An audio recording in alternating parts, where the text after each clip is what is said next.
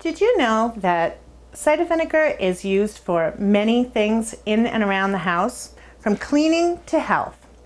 Hi, I'm Lauren Roy for Sugar Hollow Farm in Phillipston, Mass. And I'm going to talk to you and show you how to use cider vinegar to kill bacteria in acne. Now you can use it as an astringent. You might want to thin it out with a little water and just use a cotton ball as you would with any astringent and just wipe off your face. But you can also use it internally. Just take a couple of tablespoons and if you want to add some honey to it, you can do that as well. It doesn't taste that bad. And drink it down every day.